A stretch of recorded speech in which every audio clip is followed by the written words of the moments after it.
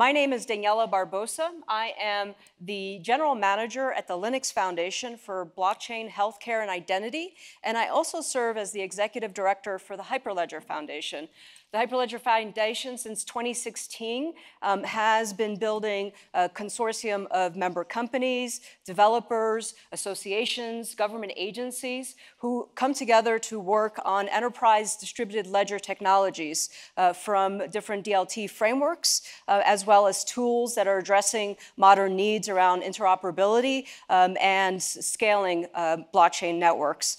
Today, we have two panels, and before I start, I want to thank the Filecoin Foundation staff who have been fantastic over the last few weeks, really getting everything in place, and it looks fantastic today. So thank you, everyone, especially Aaron. I don't know if you're here this morning, but thank you for all your help.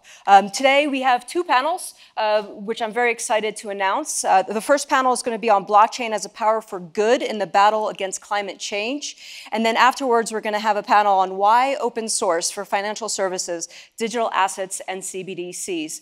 Many of you might have heard about the Linux Foundation. You're probably very familiar with the Linux kernel, which operates many of the supercomputers. Even the Mars rover up in Mars actually is running a Linux system. But the Linux Foundation really has hundreds of different projects, open source projects that every single one of your companies rely on to build your products and solutions on top of it. So we have projects like cloud native computing, which is where Kubernetes is. We have obviously Hyperledger that is focused on blockchain, different automotive grade Linux. And today we hope that we can also share with you why open source is so important to building solutions across the board, and especially for the topics today. So without further ado, I would like to introduce my panelists and ask them to please come here for the panel around blockchain as a power for good in battle. Andreas Kine is the Vice President of Cybersecurity and Trust at Siemens. So welcome, Andreas. We have Douglas Johnson-Pohensen, who's the CEO of Circular. Circular is an industrial complex supply chain traceability company based on AI and blockchain technology. And last but not least, we have Alex Altman, who is Chief Operating Officer for Seal Storage. So welcome, everyone. And thank you for joining us this morning. I know that some of us were here at the party last night, and it was lovely. So thank you for getting up early in the morning. First, maybe we can introduce ourselves. If you can introduce yourself. We'll start with Andreas, what your role is, and really what your company is doing specifically to the topic that we're discussing today. Would be great. Yeah, would love to. So good morning, hello to all of you. So I am with Siemens. It's a 175-year-old tech company. I'm in charge of cybersecurity and trust there. And to the topic of today, sort of Siemens operates in verticals that really addresses roughly 63% of the greenhouse gas emissions that account for 63%. So it's a large amount. So it's buildings, it's transportation, it's industrial production. And so it's, for us, really an imperative to look into ways of decarbonization. And that's, as you probably know, if you're a little bit familiar with the topic, typically in 4 different areas.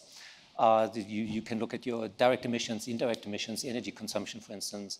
You can look into the supply chain as it comes from upstream. That's actually the biggest challenge. It links to the technology of blockchain and decentralization. And then the upstream part as well in the supply chain.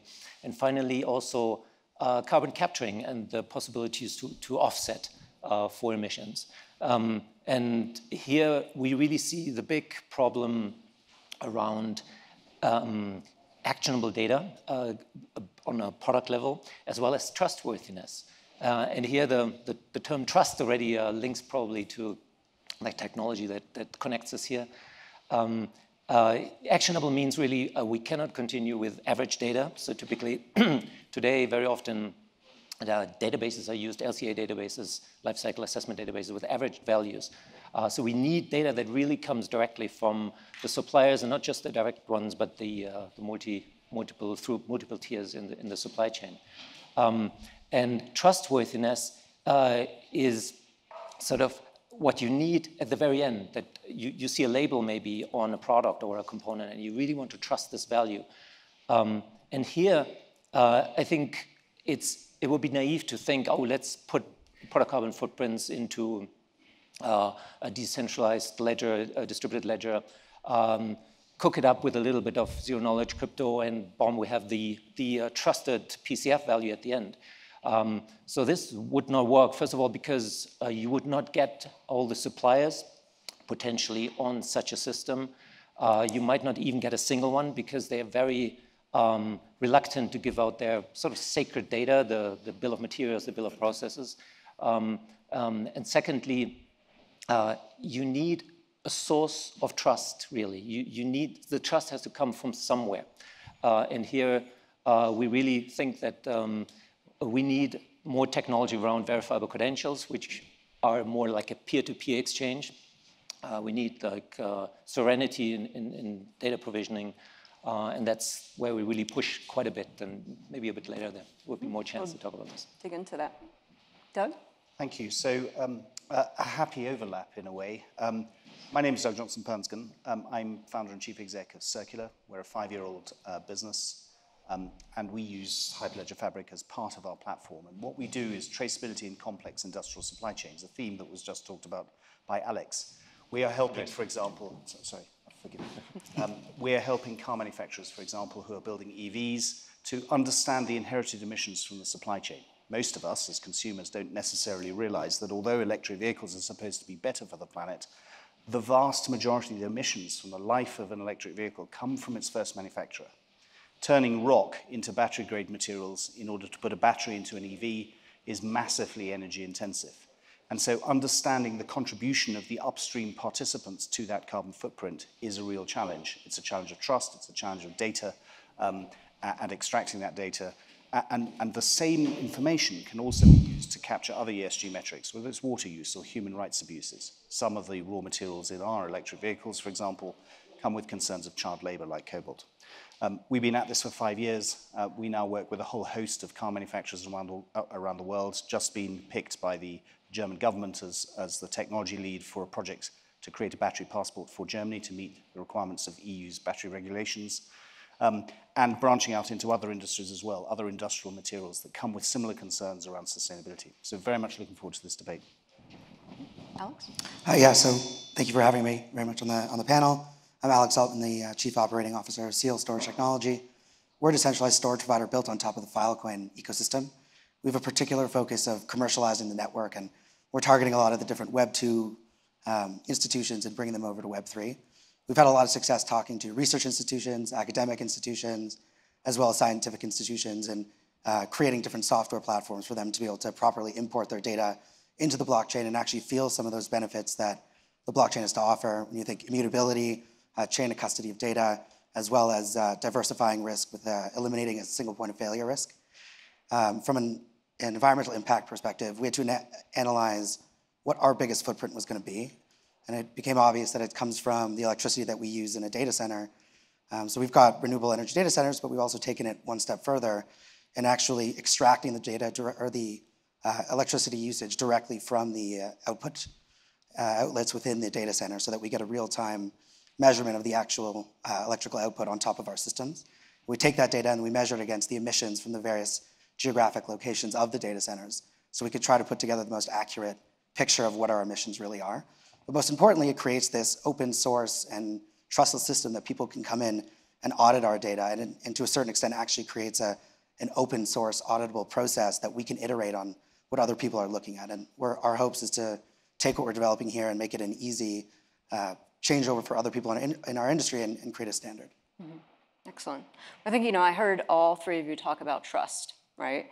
And right now, when you think about blockchain or when blockchain is mentioned, obviously the negative impact of the mining of proof of work blockchains keeps coming up, right? And it's very hard to talk about the positives of blockchain sometimes in regards to implementation. So when you are talking to your customers and even your internal executive teams, right, about how blockchain enables it, can you tell us a little bit, maybe start with you, Doug, on the trust factor, right? Why is it important to be able to go down to the mining, at the mining level in regards to the data that you're capturing? And how do you go about doing that? Yeah, so if you imagine an artisanal mine site in the Congo and a car manufacturer in the United States, there's obviously not only a geographical difference, but enormous asymmetry in terms of their capabilities, and also many steps of the supply chain between them.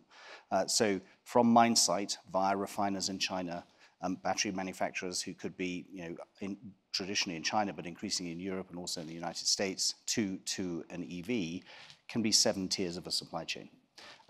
And enormously different levels of capability.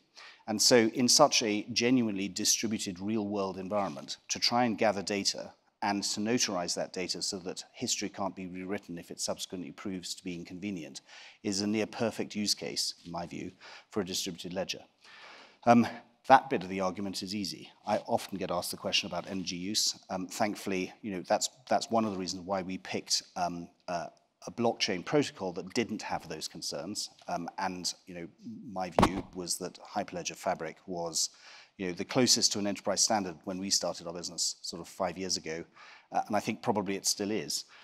There are now, of course, different ways of achieving consensus on other blockchain protocols, but they're not quite as well established in the minds of sometimes quite traditional corporations that are still concerned about how their data is managed, particularly if they're providing data into an environment where, by definition, you are sharing a proportion of it to create transparency. Yeah, absolutely. So security and transparency as well. How about you, Andreas? I know that you've tackled some of these issues as well. Yeah, no doubt. Some blockchain technologies are still linked to high energy consumption, but we also have to thank the community that really helps tremendously to change technology, particularly in the Ethereum context. And of course, there's a plethora of technologies that doesn't use proof of work in the first place.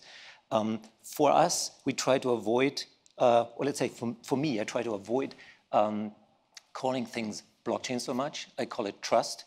First of all, it's a much broader term, or trust technologies. It's a broader term. Not everything is necessarily a blockchain. You can use a different mix of technologies that are typically used in the context of blockchain and assemble them in a different way.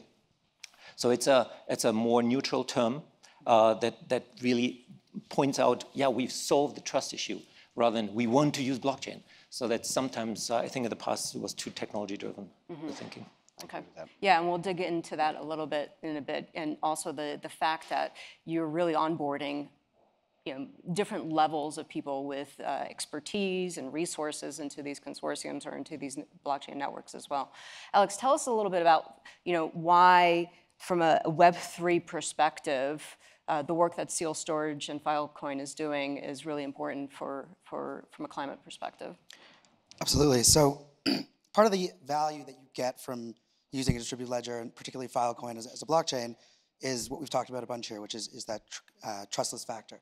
So people can look at that and say this data has an absolute value to it. It's not something that's somebody's making up. And I think the big application here, one of the big applications, is with greenwashing. For those of you who don't know what greenwashing is, it's when a company submits some form of misleading data, false data, or potentially delay different statistics in order to present a better outcome to the public in terms of what their environmental impact is. So I think if you actually have an accurate record of up-to-date information about what your emission standards are, what your environmental impact standards are, you can create that system where people can actually look into that and see for themselves whether you're truthful in that sense. And I think right now greenwashing is a significant problem, and it's not something that necessarily has an easy answer, but I think blockchain really does have a very good solution for that. And another element that was discussed here from a supply chain perspective is it really helps people in the manufacturing side of things or our client side of things measure their scope 2 and 3 emissions, which is essentially, in a very simplistic way, it's your downstream or broader emissions. So not exactly what you create manufacturing. For example, when we buy different hardware or different other elements that the company needs to function, that type of manufacturer can look at our specific data and say, when I'm measuring my scope 2, this is what my boxes or my hardware or my compute is being used, and this is the energy associated with that, which can create a more accurate system for them to present to their overall stakeholders. And from a customer perspective, you can actually see, well, where's my data going? What type of impact is that having? So even somebody who's doing really good work from a climate perspective, they don't necessarily want to put it in a provider that has a high usage of coal or in an area that has something that's particularly negative for the environment. So it really allows different stakeholders to look and say, what am I getting into from an environmental perspective? What is the emission impact that I'm willing to digest by working with this potential vendor or customer? And in the broader ESG landscape, not necessarily environmental, but I think it's really good for a misinformation discussion. So we were very excited to be selected for the project with the Filecoin Foundation and Starling Labs, which, for those of you who don't know, is a project to document 55,000 videos from Holocaust survivors. So we've got the testimonials being uploaded into the Filecoin ecosystem as a way for further generations to look back and say, here's all these different facts and stories, and prove that for the future. And I also think that that applies to misinformation regarding environmental standards, as well as other people's historicals when it comes to their previous environmental impacts. Yeah, and Jonathan Doughton's actually speaking here at the Sanctuary this week, and he's a great speaker. He was at Hyperledger Global Forum last year with us, because they do use some Hyperledger tech as well. Doug, maybe talk a little bit about that, on the supply chain from a data perspective. What are you seeing specifically in the automotive industry? In the automotive industry, we're seeing a confluence of a number of significant drivers coming together at the right time.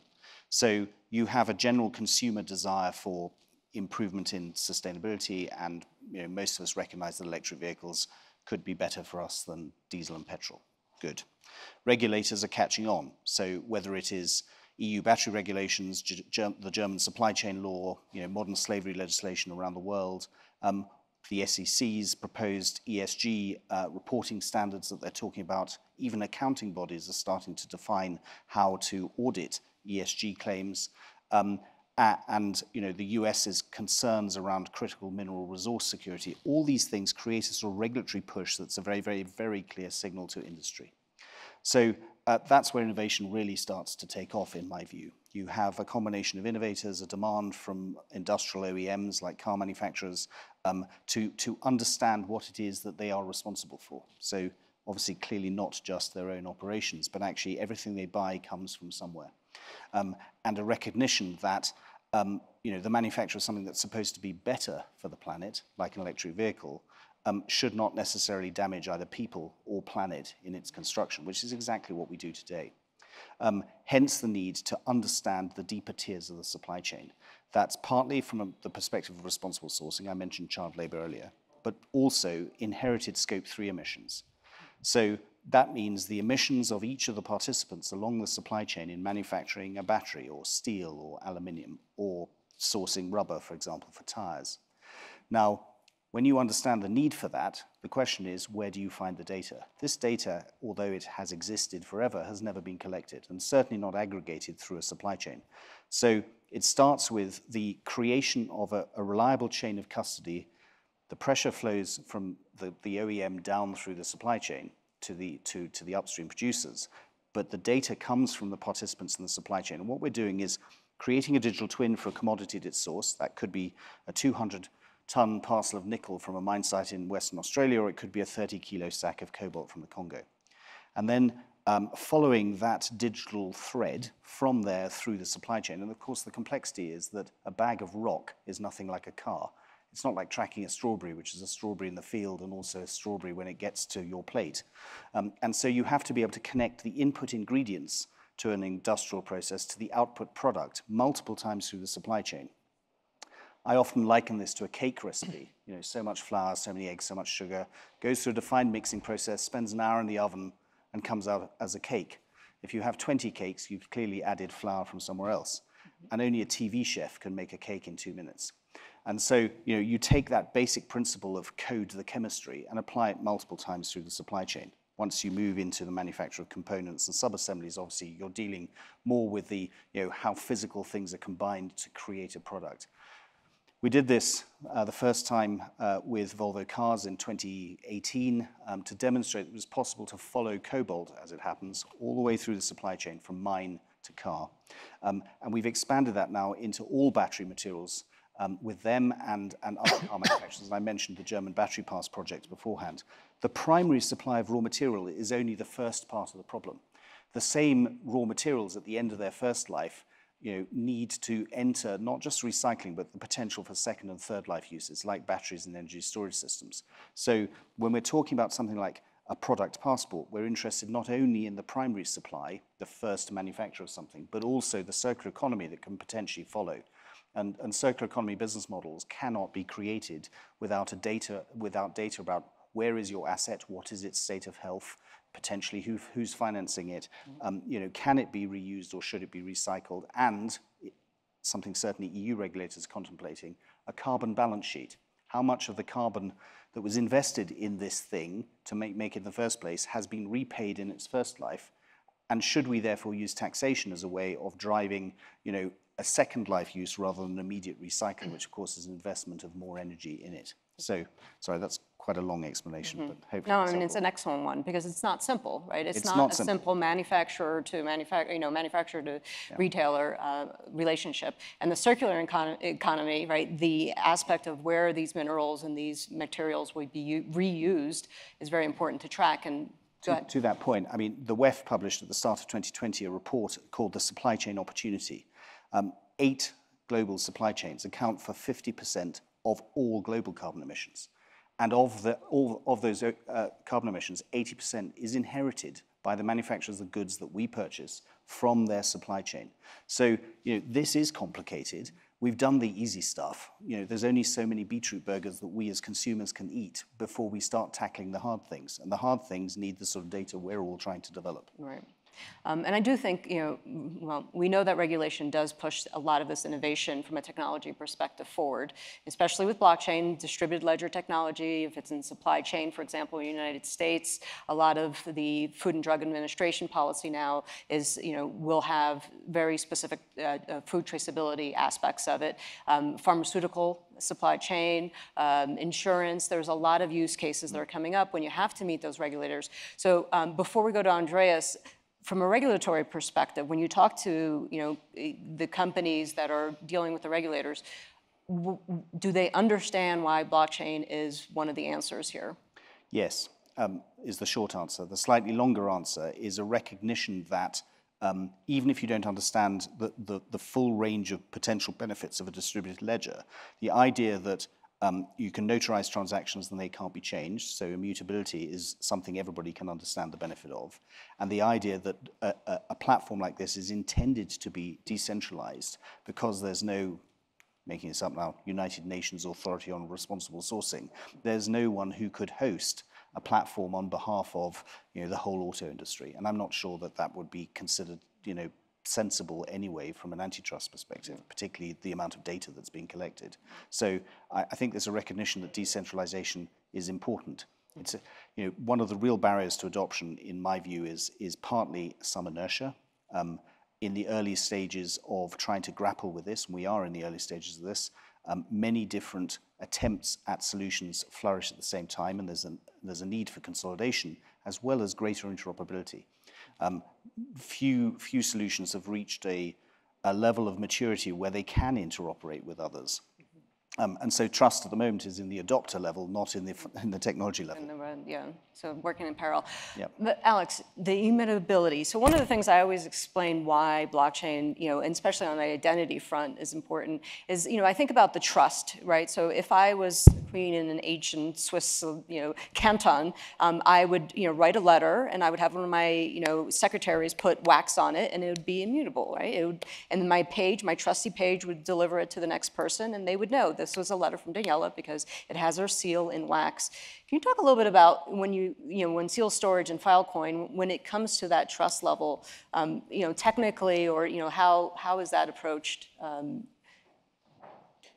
Yeah, so when we actually get the data, depending on where the source comes from, you get that initial element of here's that, mentioned a few times here, that chain of custody of data. So when the data comes on the network, you've got your starting point, and then moves along, you say, okay, did someone access it here? Was it altered here? How was it altered here? And if you just go access it again, you have this kind of initial source of trust, which is very important when you're dealing with multinational companies or multinational resources or whatever institution. People can access the same source of data instead of a centralized source where you have somebody can take the data out, they can change something, and they can re-upload it, and you don't know exactly what happened. and you have to just trust that whoever had it before did something that was correct, and you can't necessarily go back and access that. Or in the decentralized system, you say, well, there's multiple copies in multiple locations, and you can say, here was an access copy, and you can't necessarily build off of something that you can't trust the initial answers on. And that's really where this trustless, kind of immutable system is significantly better in the overall tracking of this. Right. As well from a reporting perspective. Again, going back to the difficulties of tracking and displaying your scope 2 and scope 3 emissions for a lot of the different reasons that was discussed on this panel, the difficulty of understanding where certain minerals came from or where that supply chain potentially broke down in terms of the emissions and the overall impact. So being able to access those pieces and then seeing where those pieces were altered is extremely important. To do it, yeah. Andreas, you mentioned verifiable credentials before, so which I think is an important element, and I think a lot of people still don't understand digital identity specifically of items. We might kind of understand self-sovereign identity and digital identity of human beings, but tell us a little bit about the Siemens approach to using verifiable credentials and why it's important in an ecosystem like the ones that you're building out. Mm-hmm. Yeah. So coming back to the point that I made earlier, that I don't think if we just have a distributed ledger and we put like information into it, it doesn't necessarily create truth or trustworthiness. Unless you have somewhere an agreed common truth, or you have some trusted parties that when they put something in, everybody would say, yeah, I believe what is in there. And in our sort of context, when we talked with our customers and looked at our own kind of production environment, how suppliers are used, what are the relationships, it turned out it is important to maintain this peer-to-peer relationship between a supplier and a manufacturer, or a manufacturer and the next customer. There is no interest in putting data too much into like a shared distributed ledger. So the idea of having a verifiable credential, which is basically a piece of information that is signed in a very simple way by somebody like an issuer, in our case, the certifier of a manufacturer, that would have insight into the production environment and could say, yeah, the way this product is produced involves so and so much CO2. And by the way, I also verified the information that I received from the upstream supplier. So all the components, which make up like 80% of the product carbon footprint. So the certifiers play a really important role here as the one that issue credentials. And the credential is then given to the manufacturer, which could be a supplier to the next step. And they would be in the power then to present parts of this credential that are given by the certifier. So I have these three clearly distinct roles: the issuer, the holder, and then the verifier. And these clear roles can be sort of chained up in the supply chain. And the blockchain comes in really only in the form that the public keys and the revocation list, the schemas, have to be known and not stored centrally somewhere. So it's in a way, a very different approach than saying we need a shared distributed ledger. All the PCFs must be in there so everybody can look them up, because this will scare away many of the parties that we need to join in here.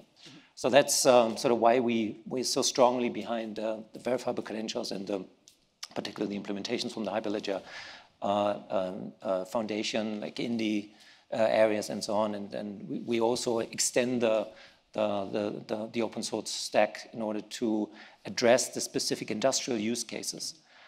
So these stacks are thought initially maybe for people, like identities, self-sovereign identities, or we apply them to things and companies. So it's a different application, but it works perfectly in this context as well. Yeah. And what about scale, right? I mean, if you're thinking about the number of things, both of you, and you, pieces, from a scalability perspective, how are you addressing, or does blockchain work from a scale perspective? It does. In this case, it does, because scale is very much about the peer-to-peer exchange. I said that we maintain basically this basic relationship. I'm a manufacturer of my clients or my suppliers, and they exchange proofs and so cryptographic proofs and verifiable credentials. So we maintain this, and it's a peer-to-peer. The underlying blockchain level is for the public keys. that must be looked up for verification. The schemas that are only issued once in a while, so the schemas never change really. Maybe once in a while a certifier extends a schema, but it anyway has to be based on common understanding how the greenhouse gas protocol or the ISO standards, or maybe extensions on top of this, would define the attributes in the verifiable credentials. So it's scale I don't see really as an issue in our use case. Yeah, I think the work that Siemens and in general the German community is doing around verifiable credentials is really moving the market quite a bit, just from a digital identity perspective, and then the work that Siemens and others are doing through ID Union, for example, which is a great consortium that is really advancing a lot of these technologies, and once again working with the governments and the regulators to do it in parallel and process as well. Doug, on the scale question, yeah. I know you got something to say there, I'm sure. Yes, and actually we hash blocks of data to the blockchain with the vast majority, and we've got hundreds of millions of records coming in from the supply chain that would just create indigestion. So we're using traditional databases, Oracle and Graph databases, to store a lot of the heavy data and then hashing packets of that data to the blockchain. And a similar approach, really, to gaining the benefit of the distributed ledger without the disadvantages of trying to store vast quantities of information in the distributed ledger itself. Mm-hmm. Right. So yeah. So it's a matter. So see how it works. Verifiable credentials. I'm going to do a quick example, just so that the audience understands, because I think it's a new concept for a lot of people, right? So that, like, I'm the holder, right? I know all the information about me because I'm the holder. You're the verifier, so you can verify that you are, that the data is correct, and you're the issuer, right?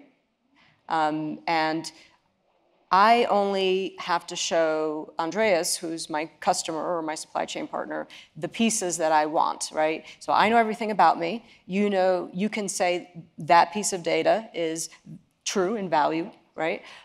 You can verify it, right? You verify it, and tell us a little bit about the complexity. This is not new. Certifiers have existed for a long time. SGS, UL, Bureau Veritas, they certify claims now that this product is safe or that this plant is carbon neutral, and they might issue you a certificate. Now, that certificate in the past would have been a piece of paper.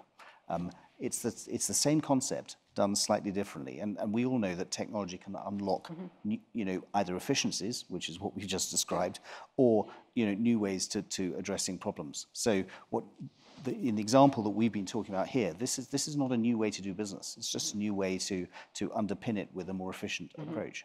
And I feel it addresses the sort of wish of many people to have the data sovereignty or the being in control of my own data. So going in the Web3 direction, which is also like one of the principles, I believe, where the holder can decide when and what to share with somebody. Yep. And that's really the key. It's not somewhere in a platform where a company that runs the platform and has a centralized business model here would decide based on a business model, who to share data or information with. So privacy, right?